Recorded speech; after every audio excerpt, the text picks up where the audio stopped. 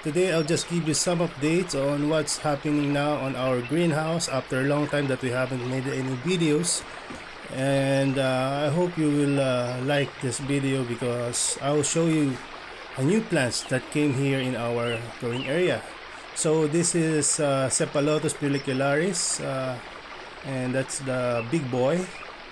And here are some special Nepenthes that we just acquired a week ago, and they are doing good on acclimating on in a new growing condition, which is very hot and low humidity. But we just made some setup here that make them increase their humidity in this specific area by putting more live sphagnum moss and putting a shading net on top of it.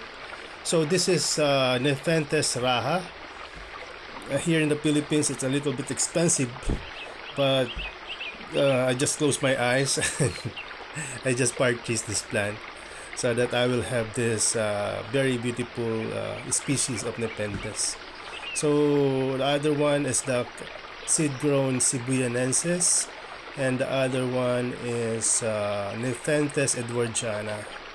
And hopefully this beautiful species of Nepenthes will grow at least, and hopefully we will see a mature plant after several years of taking care of these plants, because they said that this species is very hard to grow, especially if you don't have the right setup. And as you all know already, we are growing here all our carnivorous plant in an outdoor setup.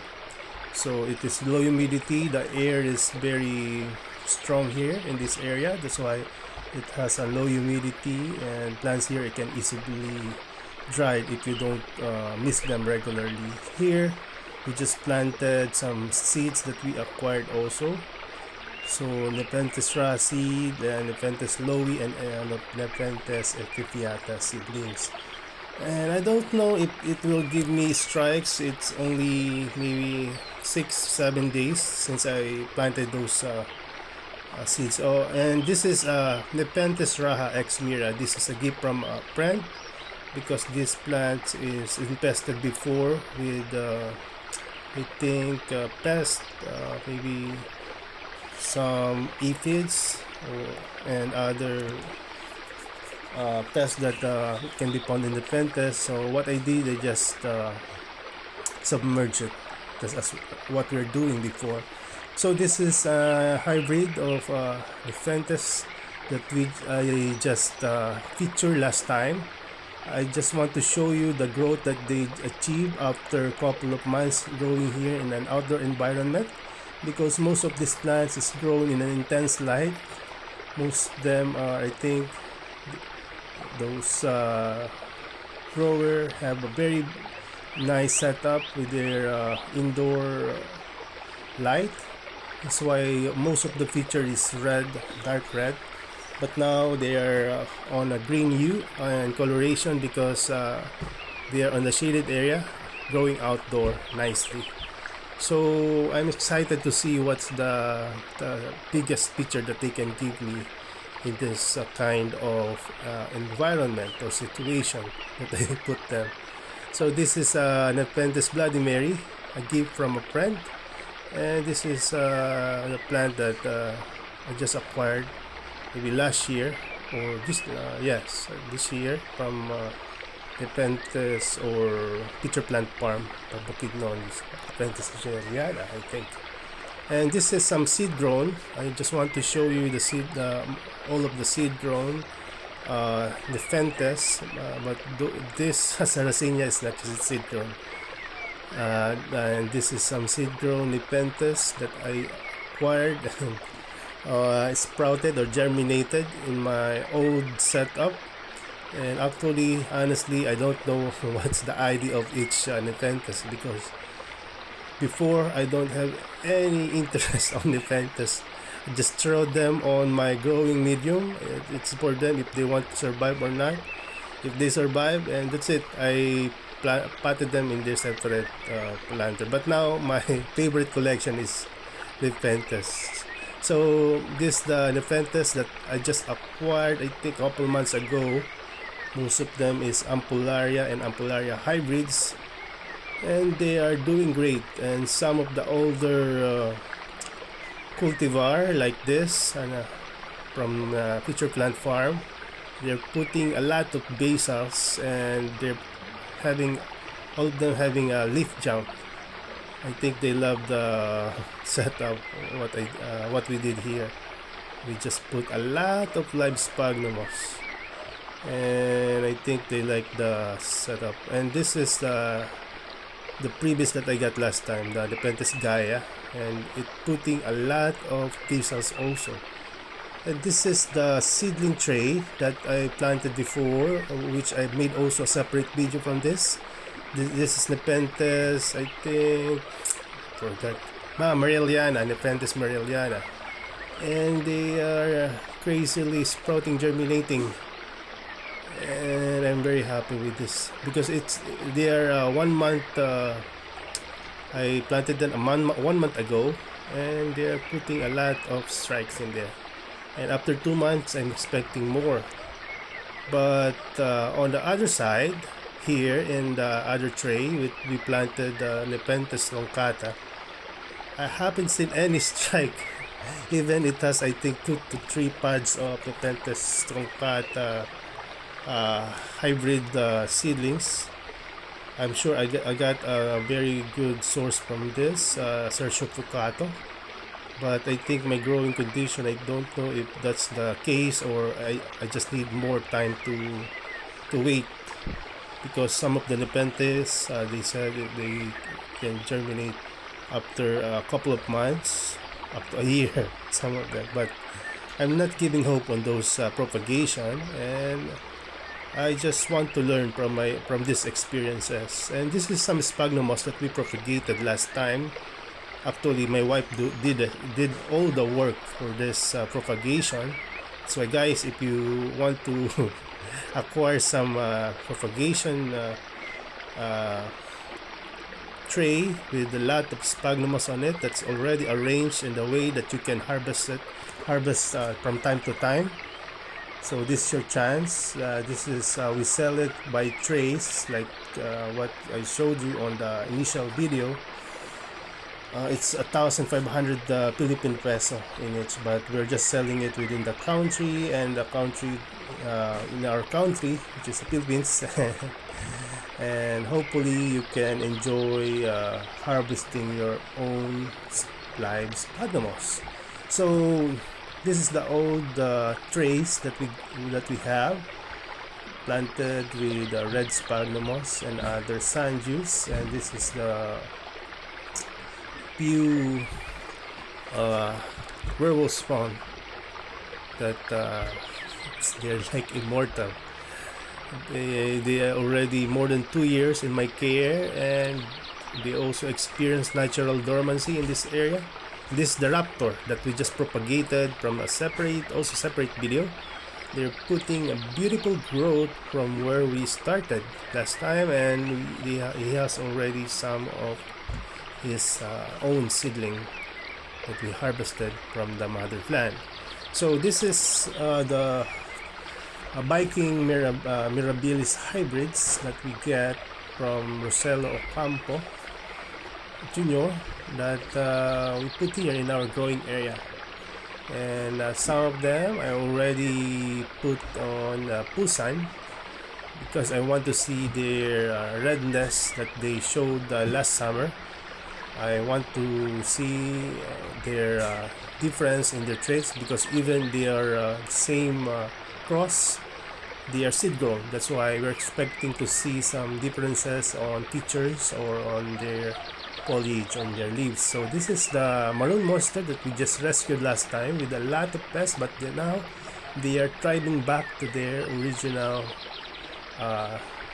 health. So hopefully guys, you watch the video about submerging method, because that really helps on those situations that you get a lot of pests on a big planter with a lot of Venus flytrap, because if you will submerge it one by one, it will take a lot of time. But if you know how to manage, or at least do some maintenance on your growing area, it will save some times and your effort, your energy to take care of this to have a very good result.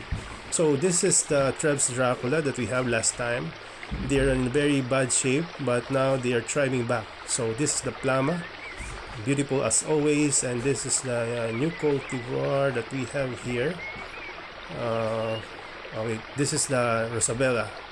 So this Rosabella is on dormancy right now. That's why I took a little time to show it to you, so that you can see what's the difference in between this period where they are on dormant state, where they look very I say ugly or sleeping.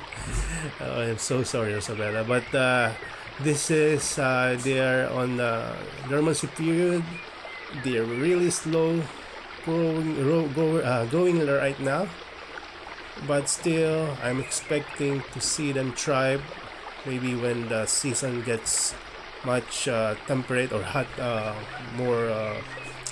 much warm temperature come this coming summer. So this is the Trebs Dracula. Just want to show you the beauty of these plants while they are on this form, because soon they will produce upright petioles, and they will be much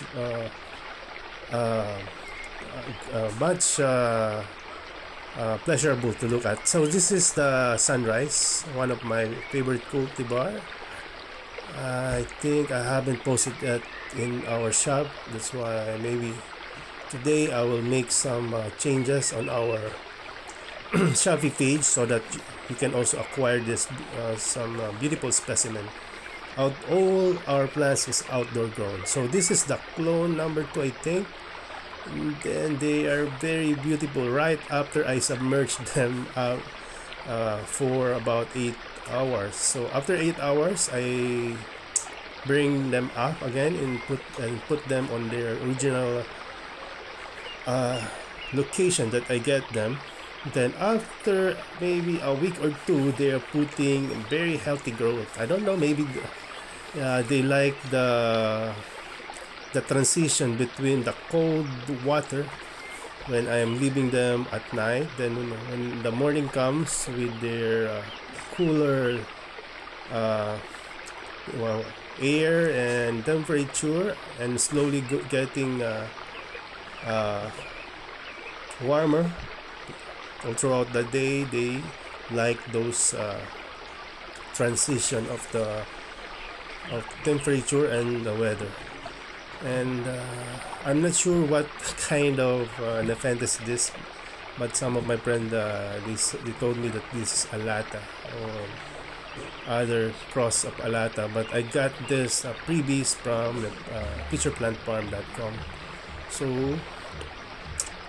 now I got it before. It's only one small plants, but now it has 3 basil, I think, and they're thriving in a very nice way. So this is the Pasitude, I think. I'm so sorry. And this is the Shenron and Galaxy, and some of the Black Star. I think that's the Black Star. And we acquired a new rechargeable sprayer, because why not? we need new one, because the battery of the last one, it only lasts for about 3 to 4 days. I need one that can last for a week, so that between charges, every rest day I charge them overnight, then next day it is fully charged and ready for another week. So this is the same cross Viking Mirabilis hybrids. Maybe when I will release some of this, I will put the specific name, because the name is really long, and they're putting a beautiful feature now, and some of them is really huge, and I'm happy that You know guys, I sprayed a little Maxi on them and put on their feature. So I used again Maxi in this season, and hopefully guys you can also try using Maxi because it's really effective. Before I'm not using any chemicals, but I noticed that their growth is a little bit slow. They're healthy, but the growth is very unusually slow. That's why I use again Maxi fertilizer, and I'm expecting some of the feature that they will receive some damage, because you know guys how much the ppm of Maxi that I put on them. I used 1,500 ppm concentration of Maxi on the feature. I didn't spray it, but I just put it on the feature because I can sacrifice a feature but not the whole plant. Then I spray some low dose of Maxi on the leaves, around 100 to 110 ppm of concentration, and they really like it. And actually I accidentally sprayed the Nepenthes edwardiana, when then the next day I read that Nepenthes edwardiana don't like high concentration of fertilizer. So I'm expecting for the next couple of months that Nepenthes edwardiana will not give me good feature, but it's okay. I'm focused now more on their root system than on their feature, because just keeping them alive is already a bonus to me, because they are highland, should be on the highland setup. So I came down to show you guys some of the huge feature that this Viking Mirabilis cross produces. And this is just some medium size. I saw bigger sizes of this feature, and it's really beautiful. And the propagator of this cross, Mr. Rosilo, he showed me some of the picture that that his mother plant is producing. They are really huge, far away from this size that I have here. So having a place that have high humidity and lower temperature, it's really a plus for your setup. So this place I'm showing it to you because that's the place we are planning to put a highland setup, where we can put all the sphagnum-moss propagation that we have, and most of the Nepenthes that is high that needs highland setup, and some of the plants that will arrive here that needs acclimation. So I'm going down to show you some of the plants of my wife and my mother that they have in collection. And this is the IBC tank. It's almost drained last time because there's not a lot of rain, but when Typhoon Odette came, I have more than enough that it overflow. So hopefully we can help the people that affected by Typhoon Odette. So this is the rare cuttings of grapes that I got last time, and I'm happy to announce that they are all in good condition, and 5 over 5 they are alive. So this is the growing area when you're looking from downstairs, and as you can see it's very windy. So guys, thank you for watching again. This is It's a Trap, and God bless you. Bye bye.